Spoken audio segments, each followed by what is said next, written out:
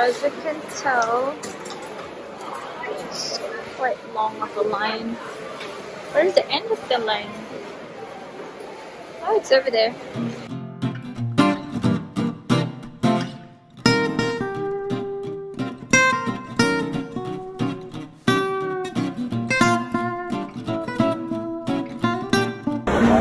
Store. So we're gonna go upstairs. And pa, may isa pa. So this may baba. This is where the cashiers. Really? Mine is okay. Nag-sanitizer ka bago pumasok. Let's start your shopping.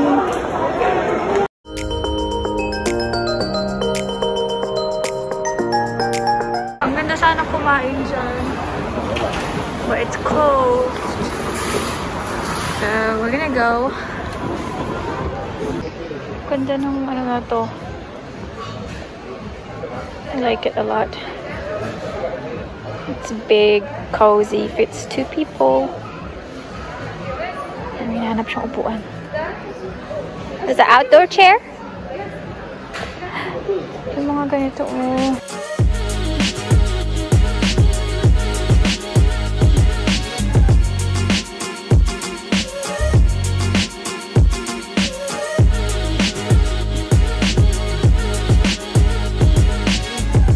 Look. This one's good. Ay, pero hindi naman siya. Ito na siya. Ang ganda. This is where you find it. Aisle 20, location 20. I like the industrial style. Diba? You don't? Ay, sa bagay, dumihin siya. Yung mga grills.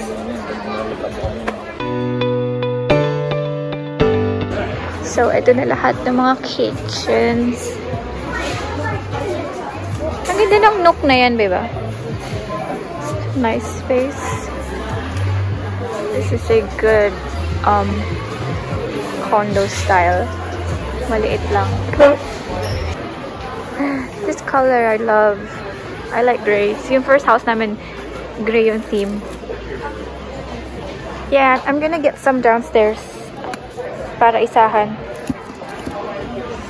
It's 99 cents now. Why is it so cheap? It used to be $2.99. I better get 2 of those. Okay. So in the near future, papalitan namin yung bed namin.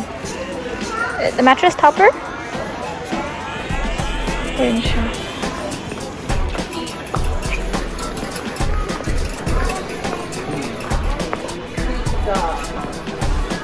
Ayan po.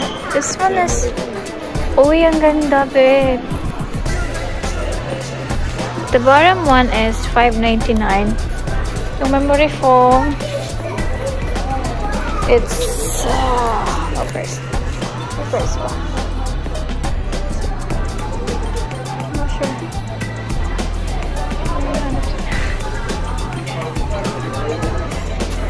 Is it good?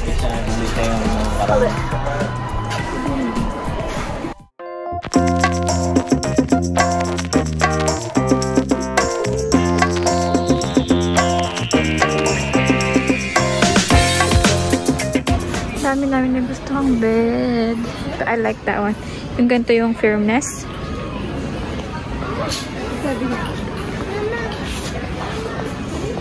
And pillows.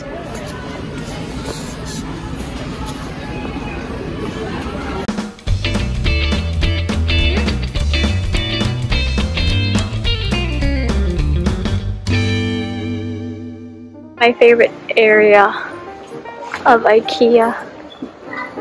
Taso. Yes! So, anything garden-wise nandito. Tapos na kami sa loob. And I got some other stuff that I needed, you know, like Ziplocs and stuff. And nagpa-member ako so I can get discount prices. So, yeah. Where is he? He walked really fast. Outdoor tables.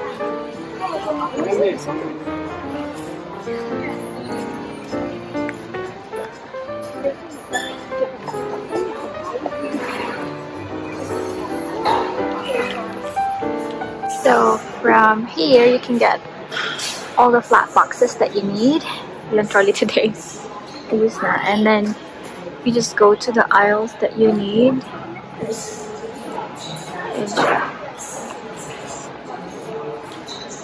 Once nag-open yung IKEA sa Philippines, for sure, maraming bibili ng stuff.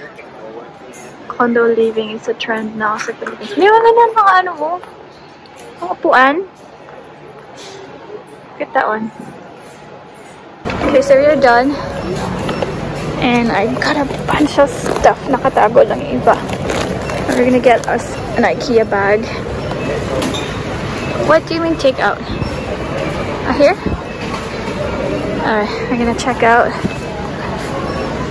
umbrellas and drink bottles. Bye IKEA! See you again! Pila na tayo dito. I'm gonna stand in line, wait for it.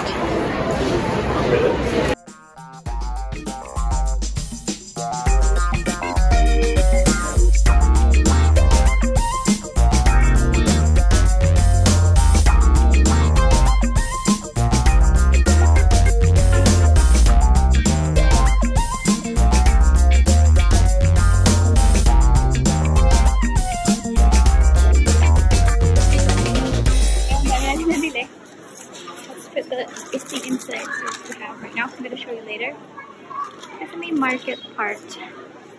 What are these, babe? Biscuit with chocolate filling and some jam. Masarap yata yung jam nila dito eh. Take a hot dogs. So pumunta kami dati. Sarado na yung part na yun, so we couldn't buy food. But we're gonna check out what they have for food.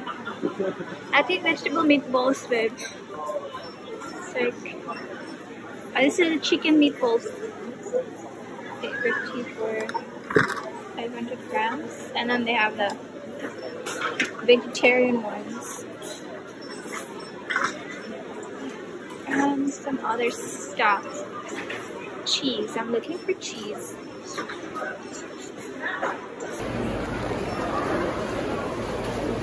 Ayaw ng asawa ko niyan. Pickles and oils, whiskey, fried onion.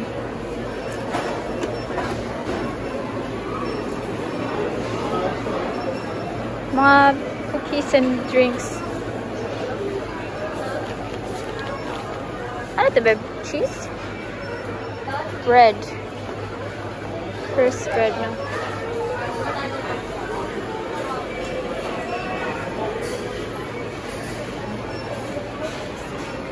Wala akong nagustuhan. Catalog. So for next time, we can check out what we want to get. I've been wanting to get those mugs. Happy na tayo. Bye, Ikea. Hold on, I'm gonna squeeze myself in. And I'll just bring this in front. Tapos meron babasagin. And I don't want to put it behind. Baka ano siya. Okay. Hold on, my stuff. Put it down on the floor. Okay. There you go. We are done. Yay! See? We should have come like late in the afternoon. Wala ng pila. Kanina grabe yung pila. Paikot-ikot. Napagod si ate, oh. Bye! So, we're heading somewhere.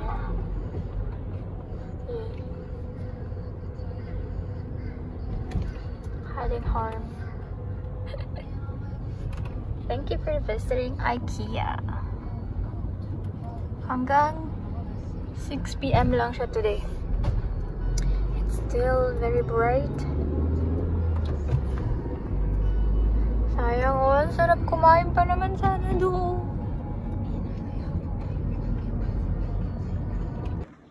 Okay, so nasa bahay na tayo. And this is what we got. Pumili ako ng mga Ziploc. bags, because I use Ziploc bags all the time. So yung 2.5 liters one, I get 2 of those. And then the big ones and the small ones for snacks and stuff like that. And then coaster, because I really wanted to get this giant mug for coffees and teas and white tea especially. Another catalog. And then food clips. We need that all the time. So that's like a mug snack. Coaster again. And baso dun. And then the towels and 2 mats for our anong tawag ba dun? Meron kami table dun sa room here. I'm gonna use this. So yun lang. Ikea. This one's really good. What is that? Uh-uh.